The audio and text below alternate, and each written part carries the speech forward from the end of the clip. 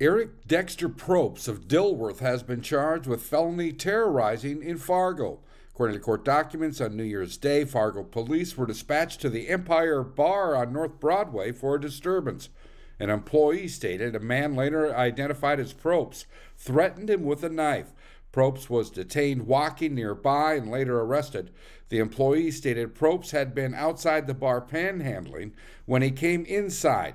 He was told he couldn't use the bathroom because he wasn't a customer and refused to leave. It escalated until Probst allegedly pulled a knife and said, quote, "Touch me, I dare you." I'm Neil Carlson reporting for iNewZ.TV.